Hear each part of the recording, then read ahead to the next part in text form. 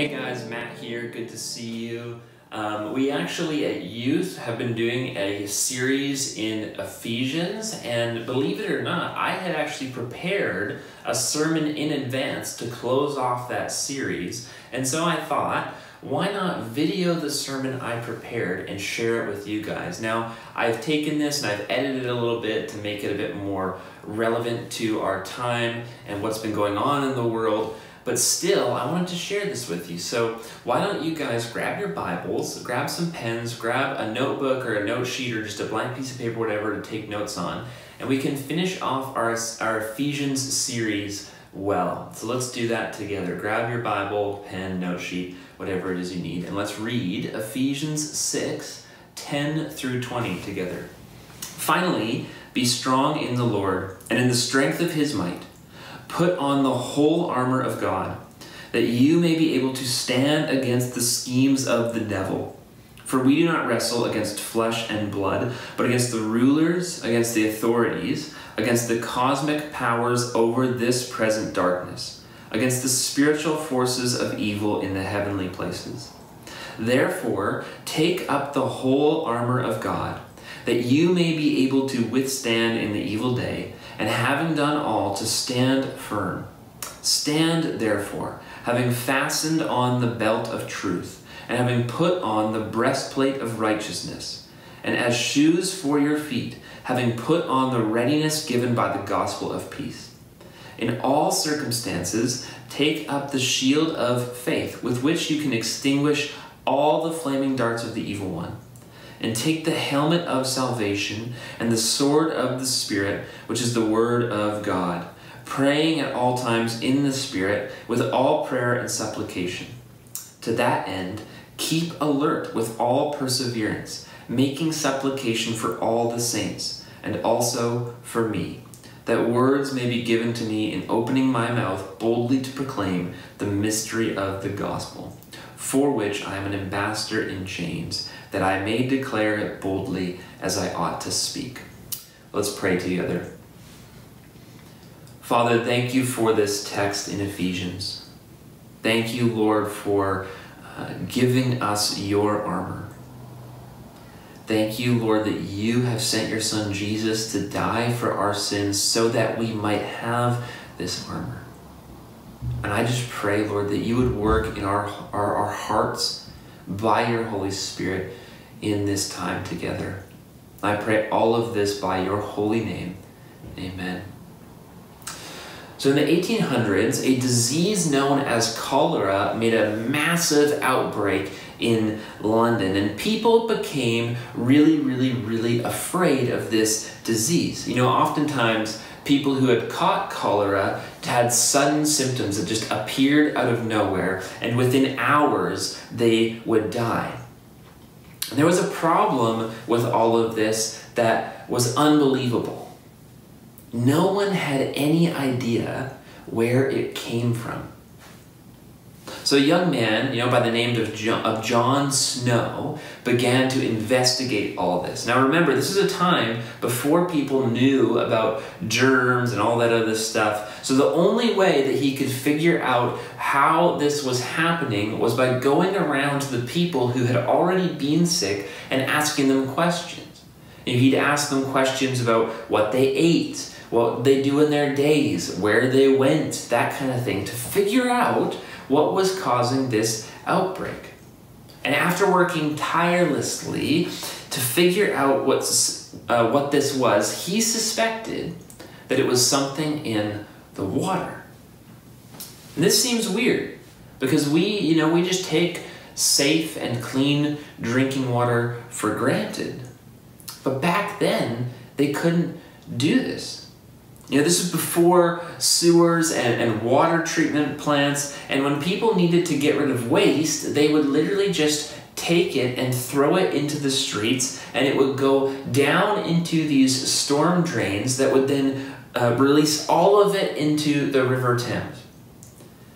And guess where people were getting their water from? That's right, they were getting it from the river.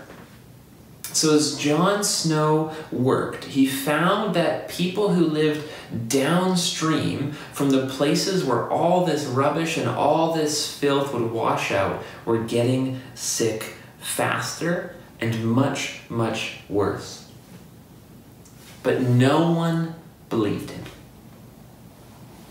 That is until a massive outbreak of cholera began killing people near Broad Street. So John Snow, he headed over there to investigate what was going on. And what he found was that everyone who got sick and died had gotten their water from what's known as the Broad Street pump. And it was this place where you'd pump your water out from the ground. And he took all his evidence to the local board and presented his case. And they finally believed him. And they removed the pump handle from the pump so no one could get their water from there anymore. And the cholera outbreak stopped. Now this was huge. This was massive. He had proven that hygiene and sanitation prevented deaths and saved lives. It was the first step in the modern world towards a real medical movement that sought to eradicate diseases through things like vaccines and sanitation and so on.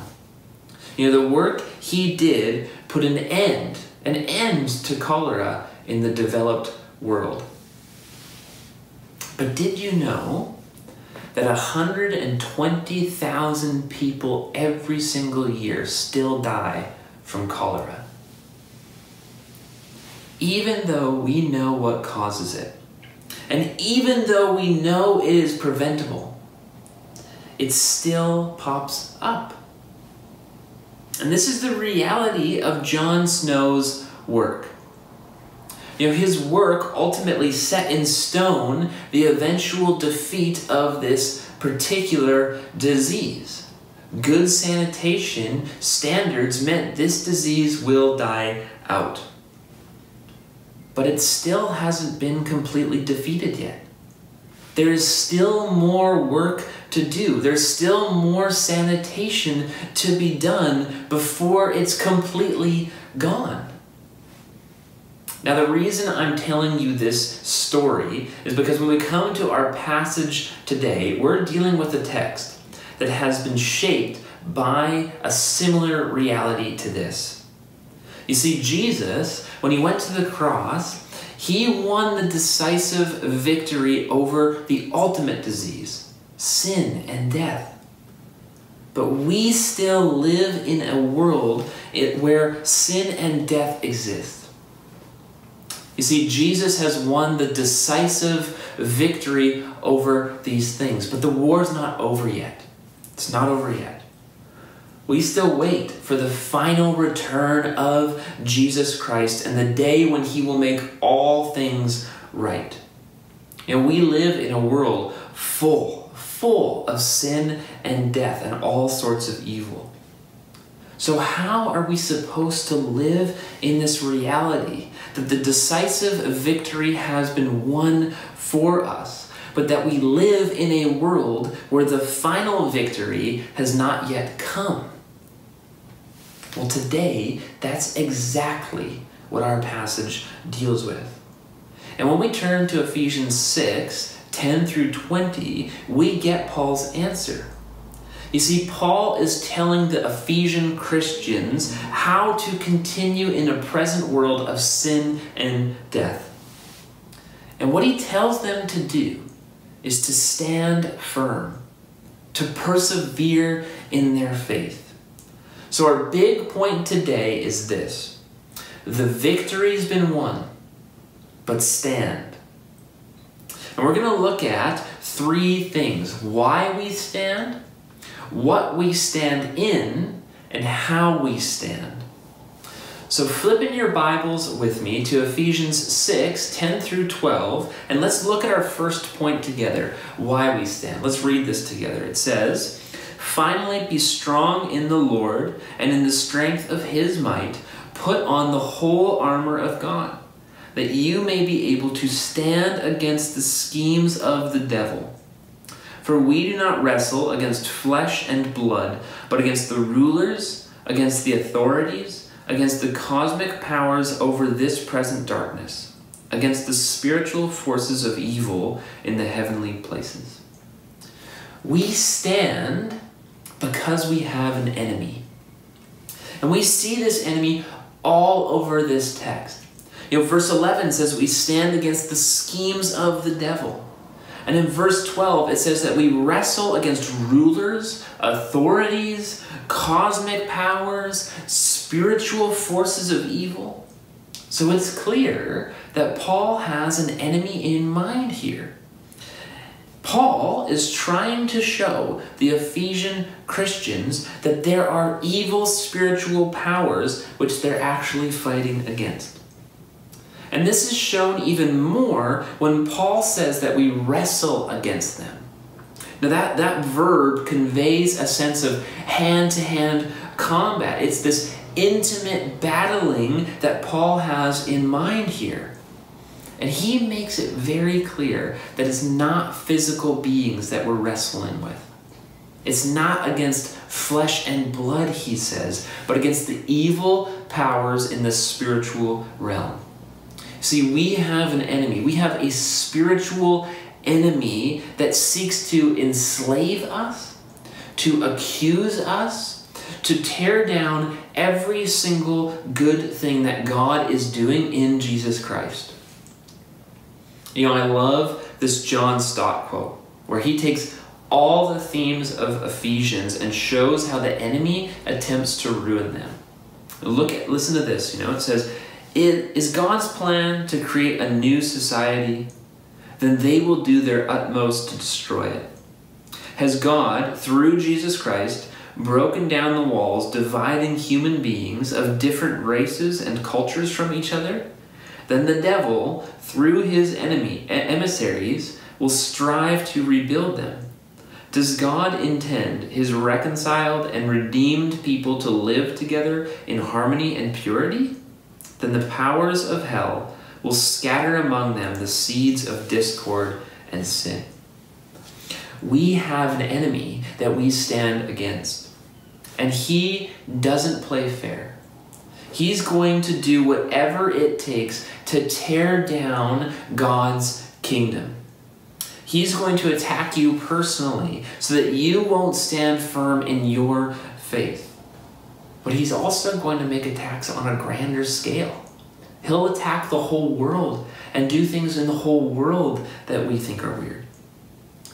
And isn't this exactly what he's doing right now in our midst? Think about how chaotic our world has gotten in just the last week alone. Every time I look at the news or look at my social media feed or whatever, there's more arguments, there's more anger, and all at the way things are going, and everything is getting worse and worse. You see, the enemy is tearing down the work of Christ. Or think about how the enemy divides us racially even. Even in our own churches, we're divided over race.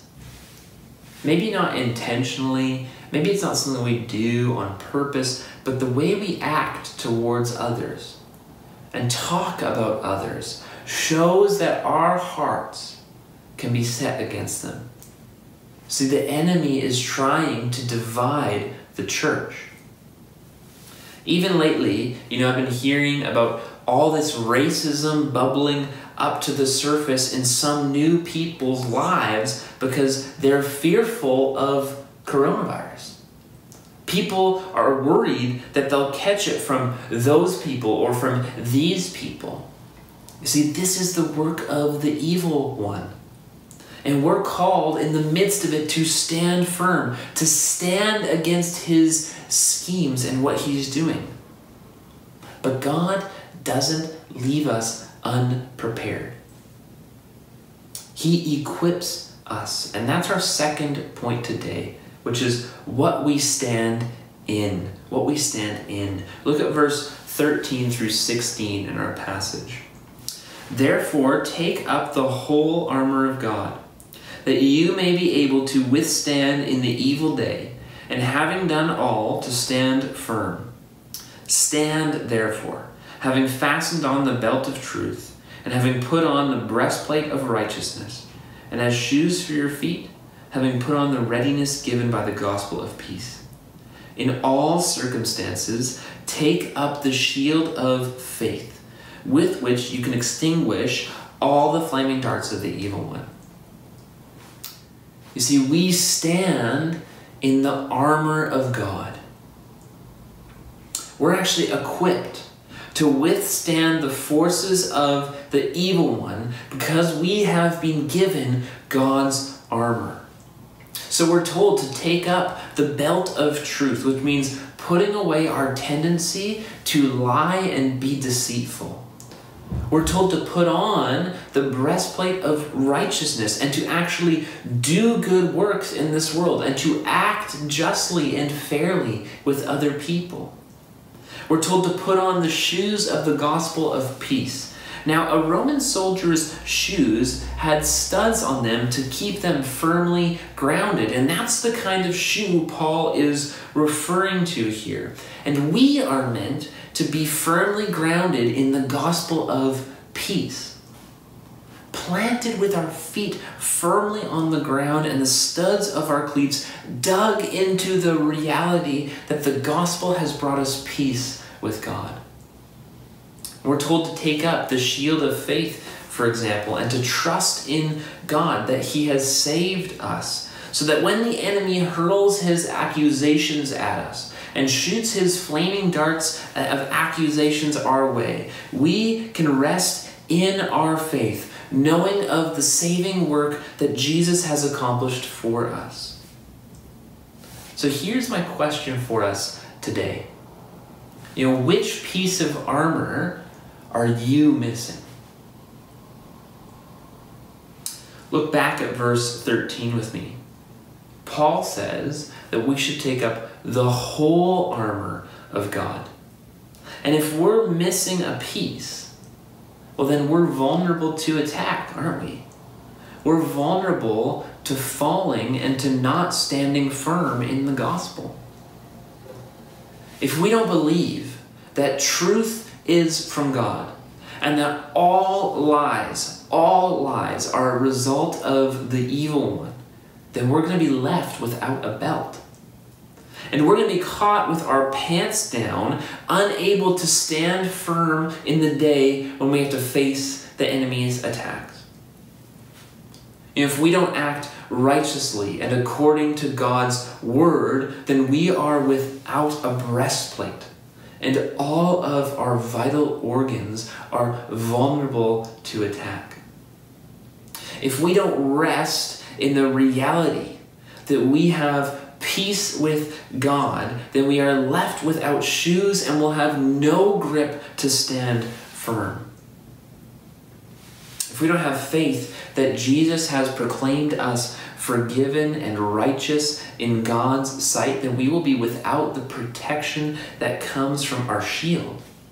And whenever the devil accuses us, whenever he pokes at our sore spots in our heart, we are going to be so cut down that our trust in Jesus is going to be completely destroyed. When I was a kid, I used to play a lot of hockey, and there was this one kid on my team, and he would always forget a piece of his gear. One week he would forget his elbow pads, another week he'd forget his skates, another week he'd forget his helmet, and he'd have to get his parents to drive all the way back to his house, pick up the piece of gear that he had forgotten, bring it back, he'd put it on, and then he could play the game. You see, he couldn't play the game unless he had all the gear to play the game. He couldn't succeed at the task that was before him until he was adequately prepared for it. And that's what it's like when we go out without the whole armor of God. You're ill prepared. You're vulnerable to attack. So which piece of armor are you missing in your life? It says, take up the whole armor of God. Now this is all well and good. We can know who the enemy is and we can take up the whole armor, but unless you know how to stand, then you're still going to be vulnerable to the work of the enemy. And this brings us to our third point, which is how we stand. Look in your Bibles with me at Ephesians 6, verse 17. And take the helmet of salvation and the sword of the Spirit, which is the word of God. We stand in what we have received. Now, verse 17 makes a really important shift in our passage, and I don't want you guys to miss this. Paul shifts his verbs from things we do to things that are done for us.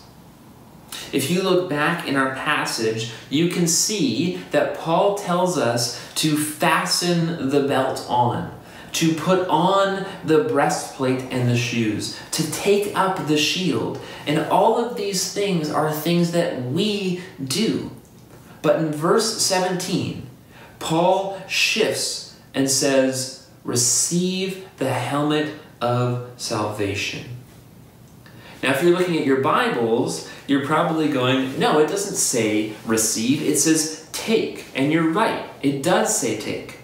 But the Greek word for take can also mean receive. And in this context, to receive seems to be the sense that Paul wants to convey to us. And I think what Paul is trying to show us by using this verb is that we are both active in putting on the armor, but we're also passive in receiving parts of the armor directly from God. Paul's language here suggests that we as Christians are participative in what God is doing, not passive. And this is something that Paul actually deals with a lot in his other epistles. Look at what he says. For example, in Philippians 2, 12 through 13, he writes, work out your own salvation with fear and trembling, for it is God who works in you, both to will and to work for his good pleasure. We are to work out our own salvation, but at the same time, it is God who works in us. We participate in putting on the armor of God, but we receive from God. And we receive two things. First, it says we receive the helmet of salvation.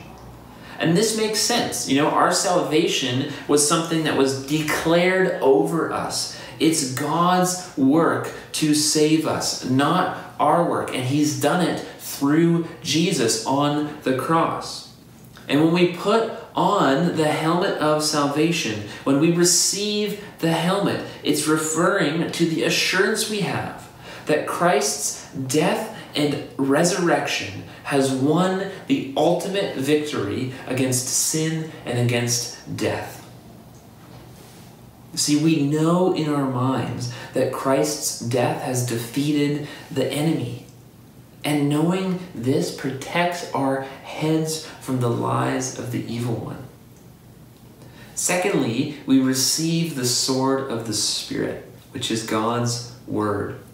Now this is interesting, because this is the only weapon that's mentioned in this passage. Why? Well, I think it helps us to look at a story to see why this is. And we find this story in the Gospel of Matthew. See, Jesus, he's been wandering the desert for 40 days. He's tired, he's hungry, it's hot, and it's just horrible out there. And we're told that in the moment of weakness that he's experiencing, the devil comes to him and tempts him and tries to bait him into creating bread for himself. And this is what Jesus answers the devil. It is written, man shall not live by bread alone, but by every word that comes from the mouth of God. You see, Jesus quotes Deuteronomy 8 verse 3 against the devil. Jesus uses Scripture as a weapon against the evil one. See, Scripture has been given to us to defeat the lies of the evil one. And all of this means that we can stand firm because we have received the assurance of our salvation, and we have received the Word of God to combat the evil one. So this is what Paul wants us to do, to stand firm. But we don't go out and do these things unsure of what the outcome is going to be. See, we know the outcome.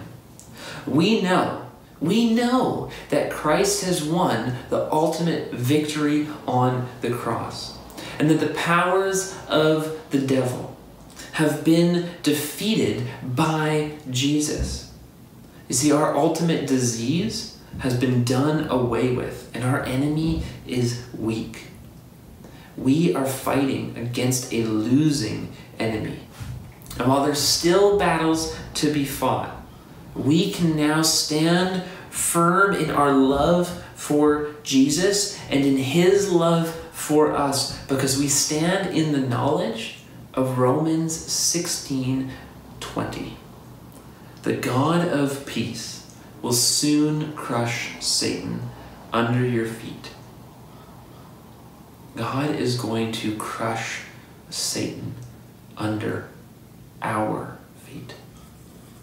So stand, because the victory has been won. Let's pray. Father, thank you for this word. I just pray that your Holy Spirit would work through it. Father, transform hearts and minds to see the love of your Son Jesus in this text. Lord, He has given us our salvation, and we can have assurance that we have been saved. And we can know that He loves us and that you love us and have adopted us into sonship. Lord, thank you for the time we had in Ephesians over this last year. And I just pray, Lord, that we would continue to seek to understand your word in a deeper way in this season. Lord, you are a good God, and we love you. And I pray all of these things in your name. Amen.